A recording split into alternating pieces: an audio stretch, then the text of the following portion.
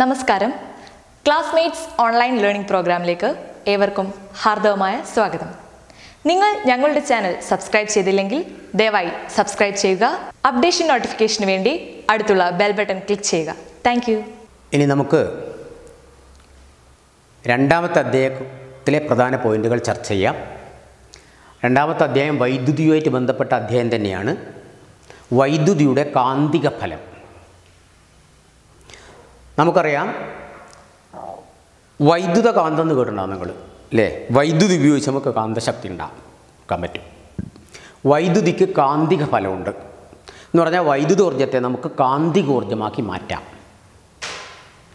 ഈ വൈദ്യുതിയുടെ കാന്തിക ഫലത്തെക്കുറിച്ച് നമുക്ക് പറഞ്ഞ നാൾ ക്രിസ്റ്റ്യൻ ഈസ്റ്റഡ് എന്ന് പറയുന്ന ശാസ്ത്രകാരനാണ്. ഈസ്റ്റഡ് അദ്ദേഹമാണ് ഒരു ചാലകത്തിലൂടെ വൈദ്യുതി പ്രവഹിക്കുമ്പോൾ, അപ്പോൾ വൈദ്യുതി പ്രവഹിക്കുന്ന ഒരു ചാലകമാണിത്.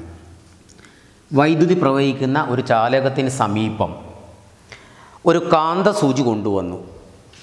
വൈദ്യുതി പ്രവഹിക്കുന്ന ഒരു ചാലകത്തിന് സമീപം ഒരു സ്വതന്ത്രമായി ചലിക്കാൻ പറ്റുന്നൊരു കാന്തസൂചി കൊണ്ടുവന്നാൽ ആ കാന്തസൂചിക്ക് വിഭ്രംശം സംഭവിക്കും. കാന്തസൂചി പെട്ടെന്ന് ചലിക്കും. ഇങ്ങനെ പെട്ടെന്ന് ചലിക്കുന്നതിനാണ് നമ്മളെന്ത് പറയുക? വിഭ്രംശം സംഭവിക്കുന്നു. കാന്തസൂചി വിഭ്രംശിക്കപ്പെടുന്നു. ഇത് വൈദ്യുതി കടന്നു പോകുന്ന ഒരു ചെമ്പ് കമ്പി, വൈദ്യുതി കടന്നു പോകുന്ന ഒരു ചാലകം, അതിന് സമീപം ഒരു കാന്തസൂചി കൊണ്ടുവന്നാൽ ആ കാന്തസൂചിക്ക് വിഭ്രംശം സംഭവിക്കുന്നു എന്ന് ആദ്യമായി കണ്ടെത്തിയത് ക്രിസ്റ്റ്യൻ ഈസ്റ്റഡ് എന്ന് പറയുന്ന ശാസ്ത്രകാരനാണ്. ഈസ്റ്റഡ്. എന്തുകൊണ്ട് വൈദ്യുതി കടന്നു പോകുന്ന ഒരു കമ്പിക്ക് സമീപം കാന്തസൂചി കൊണ്ടുവന്നാൽ കാന്തസൂചി വിഭ്രംശിക്കപ്പെടുന്നു എന്ന് അദ്ദേഹം വിശദീകരിച്ചെന്നാന്ന് പറഞ്ഞാൽ, വൈദ്യുതി കടന്നു പോകുന്ന അവസരത്തിൽ ഇതിനു ചുറ്റും ഒരു കാന്തിക മണ്ഡലം രൂപപ്പെടുന്നു. അതാണ് വൈദ്യുതി കടന്നു പോകുന്ന ഏതൊരു ചാലകത്തിന് ചുറ്റും ഒരു കാന്തിക മണ്ഡലം രൂപപ്പെടുന്നുണ്ട്. ആ കാന്തിക മണ്ഡലം രൂപപ്പെടുന്നതിൻ്റെ ഫലമായിട്ടാണ് കാന്തശക്തി കാന്തസൂചി ചലിക്കുന്നത്. ഇനി അപ്പോൾ ഇത് വളരെ പ്രധാനപ്പെട്ട ഒരു പോയിൻ്റാണ്. വൈദ്യുതി കടന്നു പോകുന്ന ഒരു ചാലകത്തിന് സമീപം ഒരു കാന്തിക മണ്ഡലം രൂപപ്പെടുന്നു.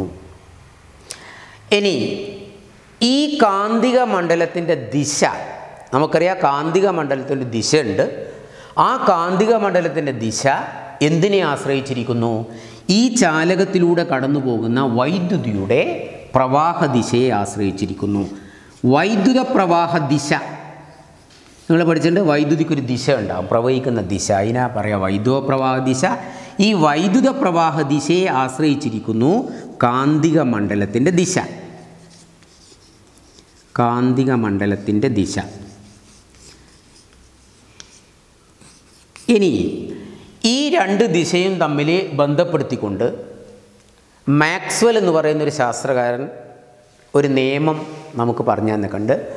അതാണ് മാക്സ്വെല്ലിൻ്റെ വലതുകൈ പെരുവിരൽ നിയമം. ആ വലതുകൈ പെരുവിരൽ നിയമത്തെ അടിസ്ഥാനമാക്കി നമുക്ക് ഒരു ചാലകത്തിലൂടെ വൈദ്യുതി കടന്നു പോകുമ്പോൾ ഉണ്ടാകുന്ന കാന്തിക മണ്ഡലത്തിൻ്റെ ദിശ മനസ്സിലാക്കാൻ പറ്റും. ഏത് ദിശയിലാണ് കാന്തിക മണ്ഡലം, അത് മനസ്സിലാക്കാൻ വേണ്ടി മാക്സ്വെൽ എന്ന് പറയുന്ന ഒരു സയൻറ്റിസ്റ്റ് ഒരു നിയമം ഉണ്ടാക്കിയിട്ടുണ്ട്. അതാണ് മാക്സ്വെല്ലിൻ്റെ വലതുകൈ പെരുവിരൽ നിയമം. ഈ വലതുകൈ പെരുവിരൽ നിയമം മാക്സ്വെല്ലിൻ്റെ അനുസരിച്ച് നമുക്ക് ഒരു ചാലകത്തിലൂടെ വൈദ്യുതി കടന്നു പോകുമ്പോൾ ആ ചാലകത്തിന് ചുറ്റും ഉണ്ടാകുന്ന കാന്തിക മണ്ഡലത്തിൻ്റെ ദിശ പറയാൻ കഴിയും. ആ നിയമം സാധാരണ ചോദിക്കും. മാക്സ്വെല്ലിൻ്റെ വലതുകൈ പെരുവിരൽ നിയമം പ്രസ്താവിക്കാൻ പറയും. ആ നിയമം എന്നാ നോക്കാം. നമുക്ക് വൈദ്യുതി കടന്നു പോകുന്ന ചാലകം, ആ ചാലകം നമ്മുടെ വലത് കൈ കൊണ്ട് പിടിക്കുന്നതായിട്ട് സങ്കല്പിക്കുക. അങ്ങനെ സങ്കല്പിച്ചാൽ നമ്മുടെ ഈ തള്ളവിരൽ, അതായത് പെരുവിരൽ, വൈദ്യുതിയുടെ ദിശ എങ്ങനെയാണോ വൈദ്യുതി പ്രയോഗിക്കുന്നത് ആ ദിശയിൽ പെരുവിരൽ വരത്തക്ക വിധം വലത് കൈ കൊണ്ട് ഈ ചാലകത്തെ പിടിക്കുന്നതായിട്ട് നമുക്ക് കണക്കാക്കാം, സങ്കല്പിക്കാം. അങ്ങനെ വരുമ്പോൾ വൈദ്യുത പ്രവാഹം ഇങ്ങനെ പെരുവിരൽ വൈദ്യുത പ്രവാഹ ദിശയെ സൂചിപ്പിക്കുന്നു. അപ്പോൾ ചാലകത്തെ ചുറ്റിയിരിക്കുന്ന മറ്റു വിരലുകൾ, ആ വിരലുകളുടെ ദിശ എങ്ങനെയാണോ ഇതാണ് ആ ദിശ, ഇങ്ങനെ. അതായിരിക്കും കാന്തിക മണ്ഡലത്തിൻ്റെ ദിശ. അപ്പോൾ മാക്സ്വെല്ലിൻ്റെ വലതുകൈ പെരുവിരൽ നിയമം ഓർമ്മിക്കുക. അത് പ്രസ്താവിക്കാൻ സാധാരണ ചോദിക്കാറുണ്ട്. ഇനിയും നിങ്ങൾ വൈദ്യുതോർജ്ജം കാന്തികോർജ്ജമായി മാറുന്നത് വൈദ്യുത കാന്തങ്ങളിലാണ്. വൈദ്യുത കാന്തം നിങ്ങൾ 8ാം ക്ലാസ്സിലൊക്കെ പഠിച്ചിട്ടുണ്ട്. ഒരു വൈദ്യുത കാന്തം എങ്ങനെ നിർമ്മിക്കാം. അതിന് മുമ്പായിട്ട് സോളിനോയിഡ് എന്ന് പറയുന്ന വാക്ക് നിങ്ങൾ പഠിച്ചതാണ്. സോളിനോയിഡ് എന്ന് പറയും. സോളിനോയിഡ് എന്താണ് സോളിനോയിഡ്? സർപ്പിളാകൃതിയിൽ ചുറ്റിയെടുത്ത കവചിത ചാലകമായ ചെമ്പ് കമ്പി ഇല്ലേ? സർപ്പിളാകൃതിയിൽ ചുറ്റിയെടുത്ത ഒരു ചാലക കമ്പി, ഒരു ചെമ്പ് കമ്പി എടുത്തിട്ട് സ്പ്രിങ്ങിൻ്റെ ആകൃതിയിൽ ചുറ്റിയാൽ അതിനാ എന്ത് പറയുക? സോളിനോയിഡ്. ഇതൊരു സോളിനോയിഡാണ്. ഇനി ഒരു സോളിനോയിഡിലൂടെ നമ്മൾ വൈദ്യുതി കടത്തി വിടുമ്പോൾ, ഇതാണ് ഒരു സോളിനോയിഡ്. ആ സോളിനോയിഡിന് നമ്മളൊരു ബാറ്ററി ആയിട്ട് കണക്ഷൻ കൊടുക്കുക ഇങ്ങനെ. അപ്പോൾ ഈ സോളിനോയിഡിലൂടെ വൈദ്യുതി കടന്നു പോകും. ഈ സോളിനോയിഡിലൂടെ വൈദ്യുതി കടന്നു പോകുമ്പോൾ, വൈദ്യുതി കടന്നു പോകുന്ന അവസരത്തിൽ സോളിനോയിഡ് നല്ല ഒരു കാന്തമായി തീരും. ഈ സോളിനോയിഡ് മൊത്തത്തിൽ ഒരു കാന്തമായിത്തീരും. അങ്ങനെ സോളിനോയിഡ് ഒരു കാന്തമായി തീർന്നു കഴിഞ്ഞാൽ ഈ സോളിനോയിഡ് മൊത്തത്തിൽ ഒരു കാന്തമായിത്തീരും. ആ സോളിനോയിഡിൻ്റെ ഒരറ്റം കാന്തത്തിൻ്റെ ഉത്തര ധ്രുവമായിരിക്കണം, മറ്റേ അറ്റം ദക്ഷിണ ധ്രുവമായിരിക്കണം. നമുക്കറിയാം ഒരു കാന്തത്തിന് 2 ധ്രുവങ്ങളാണുള്ളത്, ഉത്തര ധ്രുവവും ദക്ഷിണ ധ്രുവവും, എന്നും എസ്സും, നോർത്ത് പോളും സൗത്ത് പോളും. അപ്പോൾ ഒരു സോളിനോയിഡ് വൈദ്യുതി കടന്നു പോകുമ്പോൾ കാന്തമായിത്തീരും. ആ കാന്തമായി തീർന്നു കഴിഞ്ഞാൽ അതിൻ്റെ ഏത് അറ്റമാണ് ഉത്തര ധ്രുവം, ഏത് അറ്റമാണ് ദക്ഷിണ ധ്രുവമായി മാറുക എന്നുള്ളത് നമുക്ക് മനസ്സിലാക്കണം. അതിനു വേണ്ടിയുള്ള എങ്ങനെയാണ് കണ്ടുപിടിക്കുക എന്ന് പറഞ്ഞാൽ, ഈ സോളിനോയിഡിൽ കൂടി കടന്നു പോകുന്ന വൈദ്യുതിയുടെ വൈദ്യുത പ്രവാഹ ദിശയെ അടിസ്ഥാനമാക്കി നമുക്ക് സോളിനോയിഡിൻ്റെ ധ്രുവത കണക്കാക്കാം. ധ്രുവത, പൊളാരിറ്റി. ഏതാണ് ഉത്തരധ്രുവം? ഇതാണോ ഉത്തരധ്രുവം? ഈ എൻഡാണോ ഉത്തരധ്രുവം? അങ്ങനെ വൈദ്യുത പ്രവാഹ ദിശ നോക്കിയിട്ട് നമുക്ക് ധ്രുവത മനസ്സിലാക്കാം. അതെങ്ങനെയാണെന്ന് പറഞ്ഞാൽ, ആ ധ്രുവത മനസ്സിലാക്കുന്നത് ഇതാണ് വൈദ്യുതി കടന്നു പോകുന്ന സോളിനോയിഡ്. ഈ സോളിനോയിഡിനെ നമ്മൾ ഒരഗ്രത്ത് നിന്ന് നോക്കുന്നു. ഇങ്ങനെ നോക്കുക. ഇങ്ങനെ നോക്കുമ്പോൾ നമുക്കറിയാം ഈ സോളിനോയിഡ് ഇവിടെ പോസിറ്റീവ്, ഇതിൻ്റെ അറ്റം സോളിനോയിഡിൻ്റെ അറ്റം പോസിറ്റീവ് ധ്രുവമായിട്ടാണ് ഘടിപ്പിച്ചത്. അപ്പോൾ അങ്ങനെ ഘടിപ്പിക്കുമ്പോൾ വൈദ്യുതി നമുക്കറിയാം പോസിറ്റീവിൽ നിന്ന് നെഗറ്റീവിലേക്കാണ് പ്രവഹിക്കുക. അപ്പോൾ വൈദ്യുതിയുടെ പ്രവാഹ ദിശ എങ്ങനെയാണ്? ഈ സ്പ്രിങ്ങിലൂടെ. ഇതാണ് വൈദ്യുത പ്രവാഹ ദിശ. നമ്മളിങ്ങനെ നോക്കുമ്പോൾ വൈദ്യുതി ഇങ്ങനെയാണ് ഒഴുകുന്നത്. ഇങ്ങനെ ഈ ദിശയിൽ ഒഴുകുക എന്ന് പറഞ്ഞാൽ ഇതിനെ പറയുക പ്രദക്ഷിണ ദിശ, ക്ലോക്ക് വൈസ് ഡയറക്ഷൻ. അപ്പോൾ പോസിറ്റീവ് ഇവിടെ തൊടിച്ചാൽ, അപ്പോൾ നമ്മൾ ഇവിടെ ഈ അറ്റത്ത് നോക്കുമ്പോൾ വൈദ്യുതി ക്ലോക്ക് വൈസ്, അതായത് പ്രദക്ഷിണ ദിശയിലാണ് ഒഴുകുന്നത്. വൈദ്യുതി പ്രദക്ഷിണ ദിശയിലാണ് ഒഴുകുന്നതെങ്കിൽ നമ്മൾ നോക്കുന്ന അറ്റം പ്രദക്ഷിണം ദക്ഷിണം, അതായത് സൗത്ത് പോളായിരിക്കും. പ്രദക്ഷിണ ദിശയിലാണ് നോക്കുന്നതെങ്കിൽ ഈ അറ്റം സൗത്ത് പോൾ. ഇനി ഈ അറ്റം സൗത്ത് പോളാകുമ്പോൾ ഈ അറ്റം എന്തായിരിക്കും? North Paul. അപ്പോൾ വൈദ്യുത പ്രവാഹ ദിശ പ്രദക്ഷിണ ദിശയിലാണെങ്കിൽ ആ ഭാഗം ദക്ഷിണ ധ്രുവമായിരിക്കും. ഇനി നേരെ തിരിച്ച് നമ്മൾ ബാറ്ററി കണക്ഷൻ മാറ്റുക. ബാറ്ററി കണക്ഷൻ മാറ്റുമ്പോൾ ഇതാ നെഗറ്റീവ് ടെർമിനൽ വേർഡ് ഘടിപ്പിക്കുക, പോസിറ്റീവ്. ഇങ്ങനെ വരും. ഇങ്ങനെ വരുമ്പോൾ വൈദ്യുതിയുടെ ദിശ മാറി അങ്ങ് ഇങ്ങോട്ടാണ് വരുന്നത്, പോസിറ്റീവിൽ നിന്ന് നെഗറ്റീവിലേക്കാണ്. അപ്പോൾ വൈദ്യുതിയുടെ ദിശ ഇങ്ങനെയാണ്. അപ്പോൾ നമ്മൾ നോക്കുമ്പോൾ വൈദ്യുതി നേരത്തെ ഇങ്ങനെയാണ് ഒഴുകിയെങ്കിൽ നേരെ തിരിച്ച് അപ്രദക്ഷിണ ദിശയിലാണ്. അപ്പോൾ വൈദ്യുത പ്രവാഹം അപ്രദക്ഷിണ ദിശയിലാണെങ്കിൽ ആ അറ്റം നോർത്ത് പോൾ. അത് നിങ്ങളുടെ പുസ്തകത്തിൽ ഇതാ ഇങ്ങനെ കൊടുത്തിട്ടുണ്ട്. പിന്നെ വൈദ്യുത പ്രവാഹം സോളിനോയിഡിലൂടെ ഒഴുകുന്ന വൈദ്യുത പ്രവാഹ ദിശ ഈ രീതിയിൽ കണ്ടാ, ഇത് പ്രദക്ഷിണ ദിശ. നമ്മൾ ക്ലോക്ക് വൈസ് ഡയറക്ഷനാണ്. അപ്പോൾ ക്ലോക്ക് വൈസ് ഡയറക്ഷൻ, അതായത് പ്രദക്ഷിണ ദിശയിലാകുമ്പോൾ ആ അറ്റം സൗത്ത് പോൾ. അപ്പോൾ സൗത്ത് പോൾ എസ് അല്ലേ, ഈ രീതിയിൽ എസ് എന്ന് വരുന്നത്. അപ്പോൾ എസ്, അപ്പോൾ ഇതിൻ്റെ ഏറോ മാർക്ക് നോക്കിയിട്ട് നിങ്ങൾ എസിൻ്റെ ഏറോ മാർക്ക്, എസ് എന്ന് പറയുന്ന സൗത്ത് പോൾ, ആ അക്ഷരത്തിൽ ഏറോ മാർക്ക് ഉണ്ടാകും. അപ്പോൾ ഇതുപോലെ തന്നെ ഇതിൻ്റെ ഏറോ മാർക്ക് ഇത്, ഇതിൻ്റെ ഏറോ മാർക്ക് ഇതാണ്. അപ്പോൾ സോളിനോയിഡിൽ കൂടിയുള്ള വൈദ്യുത പ്രവാഹം പ്രദക്ഷിണ ദിശയിലാണെങ്കിൽ ആ അറ്റം ദക്ഷിണ ധ്രുവം, സൗത്ത് പോൾ. ഇനി നേരെ തിരിച്ച് വൈദ്യുത പ്രവാഹം അപ്രദക്ഷിണ ദിശയിലാണെങ്കിൽ, അപ്പോൾ വൈദ്യുത പ്രവാഹം അപ്രദക്ഷിണ ദിശയിൽ, അപ്പോൾ സോളിനോയിഡിൻ്റെ ഒരു ചുറ്റായത്. അപ്പോൾ വൈദ്യുത പ്രവാഹം നേരെ തിരിച്ച് അപ്രദക്ഷിണ ഇങ്ങനെയാണ് ഒഴുകുക, നേരത്തെ ഇങ്ങനെയാണ് ഒഴുകി. അപ്പോൾ ഈ രീതിയിലാണ്, അതായത് അപ്രദക്ഷിണ ദിശയിലാണെങ്കിൽ നോർത്ത് പോൾ. അപ്പോൾ നോർത്ത് എന്നുള്ളതാ എന്നുള്ള അക്ഷരം ഇങ്ങനെ. അപ്പോൾ ഏറോ മാർക്ക് നോക്കിയിട്ടുണ്ടോ? അപ്പോൾ ഇതാണ് N. ഇങ്ങനെ നമുക്ക് പറയാൻ പറ്റും. അപ്പോൾ സോളിനോയിഡിൻ്റെ ധ്രുവത, വൈദ്യുത പ്രവാഹമുള്ള ഒരു സോളിനോയിഡിൻ്റെ ധ്രുവത എങ്ങനെ കണക്കാക്കുക എന്നുള്ളതിൻ്റെ ഉത്തരമായി സാധാരണ ചോദിക്കാറുണ്ട്. ഇനി നിങ്ങൾ കാന്തങ്ങളെ പറ്റി പഠിച്ചു. സാധാരണ നമുക്കറിയാം പരീക്ഷണശാലയിൽ നിങ്ങളുടെ ലാബിലൊക്കെ കാന്തം ഉണ്ടാവും. അതിനെ പറയാം ബാർക്കാന്തം അല്ലേ, സ്ഥിരകാന്തങ്ങളായിട്ടുള്ള ബാർക്കാന്തങ്ങൾ, നോർത്ത് സൗത്ത്, ഇതാണ് ബാർക്കാന്തം. അതേപോലെ തന്നെ വൈദ്യുതകാന്തം, ഒരു സോളിനോഡിൽ കൂടി ഒരു സോളിനോഡിൻ്റെ അറ്റം ബാറ്ററിയായിട്ട് ഘടിപ്പിച്ചാൽ നമുക്കറിയാം അത് വൈദ്യുതകാന്തമായി മാറും. അപ്പോൾ ഇത് വൈദ്യുതകാന്തം, ഇത് ബാർക്കാന്തം. നിങ്ങളുടെ പുസ്തകത്തിൽ ഒരു ബാർക്കാന്തവും ഒരു വൈദ്യുതകാന്തവും തമ്മിലുള്ള വ്യത്യാസം ചോദിച്ചിട്ടുണ്ട്, പട്ടികപ്പെടുത്താൻ പറയാറുണ്ട്. വൈദ്യുതകാന്തവും അതായത് ഒരു ബാർക്കാന്തവും അതായത് സ്ഥിരകാന്തവും വൈദ്യുതകാന്തവും നമ്മുടെ വ്യത്യാസം. ഒന്നാമത്തത്, ഇവിടെ കാന്തശക്തി സ്ഥിരമാണ് എന്ന് പറഞ്ഞാൽ ഈ കാന്തം ഉള്ള കാലത്തോളം അതിൽ കാന്തശക്തി ഉണ്ടാവും. എന്നാൽ വൈദ്യുതകാന്തത്തിൻ്റെ പ്രത്യേകത, വൈദ്യുതി പ്രവഹിക്കുമ്പോൾ മാത്രമേ അതിന് കാന്തശക്തി ഉള്ളൂ എന്ന് പറഞ്ഞാൽ വൈദ്യുതി ഓഫാക്കിയാൽ കാന്തശക്തി നഷ്ടപ്പെടും എന്ന് പറഞ്ഞാൽ ഇത് ഒരു താൽക്കാലിക കാന്തമാണ്. വൈദ്യുതകാന്തങ്ങളെല്ലാം തന്നെ ടെമ്പററി മാഗ്നറ്റ്, താൽക്കാലിക കാന്തങ്ങളാണ്. എന്നാൽ ബാർക്കാന്തം സ്ഥിരകാന്തമാണ്. അതാ ഒരു വ്യത്യാസം. രണ്ടാമത്തത്, ഈ വൈദ്യുതകാന്തത്തിൻ്റെ കാന്തശക്തി നമുക്ക് കൂട്ടാനും കുറക്കാനും പറ്റും. കാന്തികത അതായത് കാന്തശക്തി കൂട്ടാനും കുറക്കാനും പറ്റും. ഇനി ഇവിടെയാണെങ്കിൽ കാന്തശക്തി കൂട്ടാനോ കുറക്കാനോ പറ്റില്ല ബാർക്കാന്തത്തിൽ. അതാ രണ്ടാമത്തെ വ്യത്യാസം. മൂന്നാമത്തെ വ്യത്യാസം, ഇതിൻ്റെ ധ്രുവം, ഒരു ബാർക്കാന്തത്തിൻ്റെ ധ്രുവത സ്ഥിരമാണ്. നോക്കുക, ഇവിടെ നോർത്ത് പോളാണെങ്കിൽ എല്ലാ കാലവും അവിടെ നോർത്ത് പോളായിരിക്കും, ഉത്തരധ്രുവമായിരിക്കും. എന്നാൽ വൈദ്യുതകാന്തങ്ങൾക്ക് നമുക്ക് ഇതാ ബാറ്ററിയുടെ ടെർമിനൽ മാറുമ്പോൾ ധ്രുവത മാറും. അപ്പോൾ ധ്രുവത വ്യത്യാസപ്പെടുത്താൻ കഴിയും. ഇവിടെ ധ്രുവത സ്ഥിരമാണ്. അപ്പോൾ 3 കാര്യങ്ങൾ ഓർമ്മിക്കുക. ഒരു ബാർക്കാന്തവും ഒരു വൈദ്യുതകാന്തവും തമ്മിലുള്ള വ്യത്യാസം പട്ടികപ്പെടുത്താൻ ചോദിക്കും, നമ്മുടെ പുസ്തകത്തിലുണ്ട്, ഓർമ്മിക്കുക. ഇനി അടുത്തത്, ഈ വൈദ്യുതിയുടെ കാന്തിക ഫലത്തെ അടിസ്ഥാനമാക്കി നിർമ്മിച്ചിരിക്കുന്ന ചില ഉപകരണങ്ങളുണ്ട്.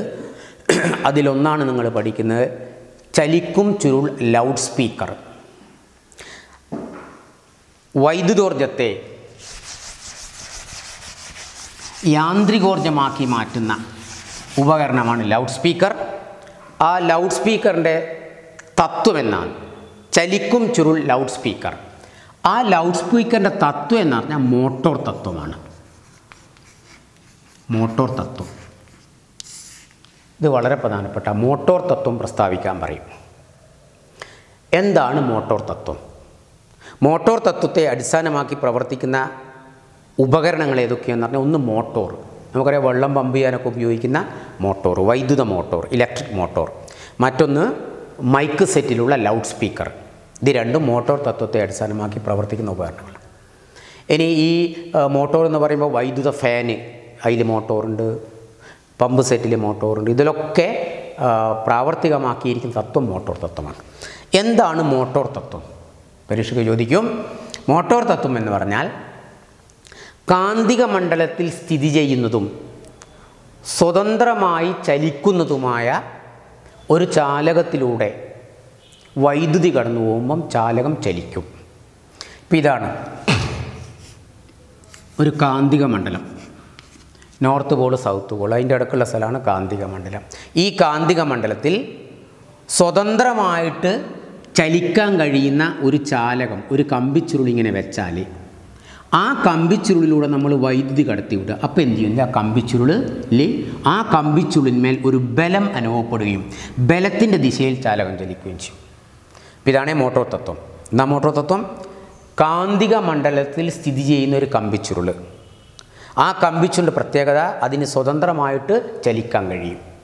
അങ്ങനെ സ്വതന്ത്രമായി ചലിക്കാൻ കഴിയുന്നതും കാന്തിക മണ്ഡലത്തിൽ സ്ഥിതി ചെയ്യുന്നതുമായ ഒരു കമ്പിച്ചുരുളിലൂടെ വൈദ്യുതി കടത്തിവിട്ടാൽ ആ കമ്പിച്ചുരുളിൽ ഒരു ബലം അനുഭവപ്പെടുകയും ആ കമ്പിച്ചുരുൾ ബലത്തിൻ്റെ ദിശയിൽ ചലിക്കുകയും ചെയ്യും. ഇതാണ് മോട്ടോർ തത്വം. അപ്പോൾ മോട്ടോറിൽ, വൈദ്യുത മോട്ടോറിൽ ചലിക്കുന്ന ഒരു കമ്പിച്ചുരുൾ സോളിനോയിഡ് ഉണ്ടാവും. ഇനി ഏത് ദിശയിലാണ് ആ ചാലകം ചലിക്കുക?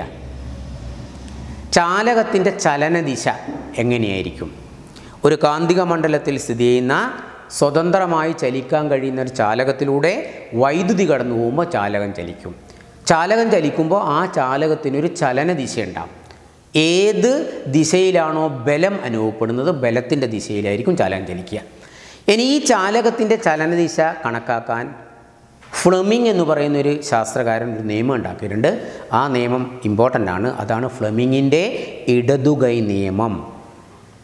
ചാലകത്തിൻ്റെ ചലനം അറിയാൻ ഉപയോഗിക്കുന്ന, ചലനദിശ അറിയാൻ ഉപയോഗിക്കുന്ന നിയമമാണ് ഫ്ലെമിങ്ങിൻ്റെ ഇടതുകൈ നിയമം. അപ്പോൾ സാധാരണ 2 മാർക്കിന് ചോദിക്കാറുണ്ട് ഫ്ലെമിങ്ങിൻ്റെ ഇടതുകൈ നിയമം പ്രസ്താവിക്കാൻ പറയും. അപ്പോൾ ഇടതുകൈ നിയമം എന്നാന്ന് പറഞ്ഞാൽ നമ്മൾ ഇടത് കൈയിലെ 3 വിരലുകൾ നമുക്കറിയാം, അടുത്തടുത്തുള്ള 3 വിരൽ, ഇത് തള്ളവിരൽ, ഇത് ചൂണ്ടുവിരൽ, ഇത് നടുവിരൽ.